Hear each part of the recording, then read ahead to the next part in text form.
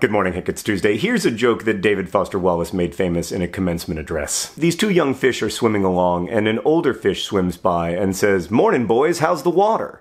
And the two young fish just kind of look at each other and then keep swimming.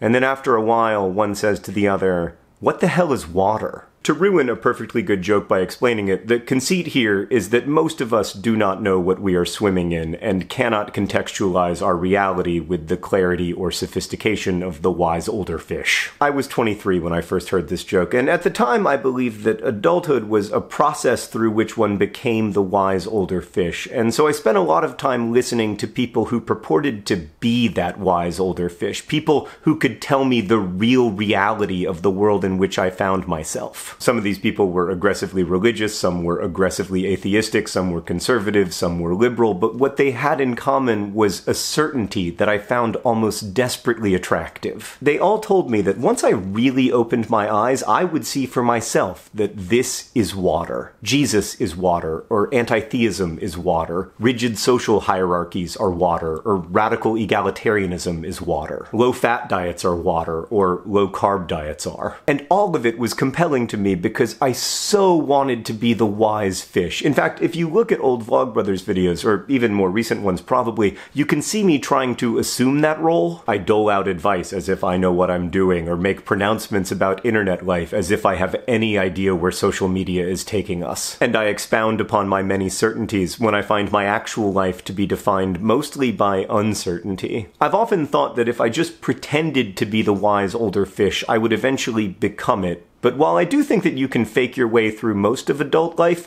I don't think you can fake your way to enlightenment. And the truth is, especially when it comes to the weirdnesses of 21st century life, I have no idea what we are swimming in. I don't know if the social internet is good or bad. I don't know if outrage eventually leads to better human lives. And I definitely don't know, when to follow back or how to get that just right makeup look for the first day of school. But here's the thing. I don't think anybody else knows either. These days, one of the few things I feel certain about is that I don't trust people who are extremely certain about things. I'm 40 now, and one of the benefits of middle age for me is that rather than feeling compelled by those claiming to be the wise older fish, I'm suspicious of them. Now, that's not to say that enlightenment or capital A awareness are impossible. I just think they're, pretty uncommon. I think most of us will continue to struggle on one level or another to apprehend the colorless, odorless, transparent stuff that we're swimming in. Which is okay. You can keep swimming anyway, and you can keep asking what the hell water is. Sometimes you will ask that question in desperation and fear, seeking reassurance that this water won't harm you. Reassurance you can never really find, because the water will harm you. Sometimes you'll ask the question in awe or wonder, sometimes in bemusement or frustration,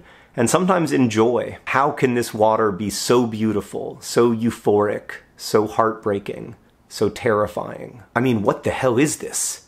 You will keep asking the question, and you will stay the young fish.